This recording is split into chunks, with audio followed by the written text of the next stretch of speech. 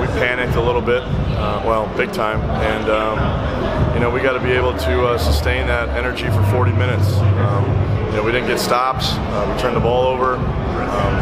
Long shots or long rebounds. We just had a lot of mental mistakes in that end of that third quarter and that fourth quarter, and you don't score the ball, you don't play a full 48. That's what happens. You were successful in the first half. You were forcing a lot of turnovers. I think 15 and getting out in transition. How key was that to getting off to that fast start?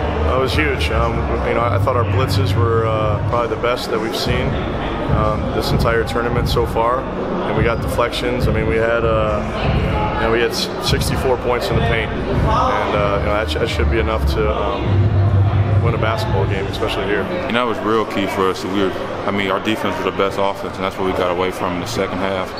We started to get a little bit lazy on defense. They were rejecting some ball screens. We weren't pulled over, but we just got to pay attention to the defensive principles, and we just got to pick it up on Friday. I think we just came out with a lot of energy. Came out moving the ball, came with a lot of energy, and I think that helped us a lot. Alex and Alize both seem to excel running the break. You found them a lot. What's it do for you to have bigs who can get down the floor like that? It does a lot. It sprays the floor and opens the lanes up for me. So with them getting a few layups, now bigs are staying with them, I can get to the basket. I just try to just pick my spots and where I can score and just attack the defense. It seemed like you were dunking everything.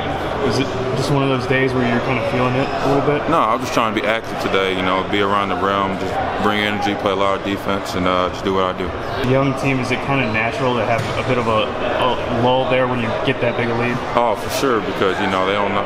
It's a game of runs, and we didn't withstand the run. There's always gonna be runs. Players in this league are too good to just stop them for 40 minutes. So we just gotta figure out how to figure it out.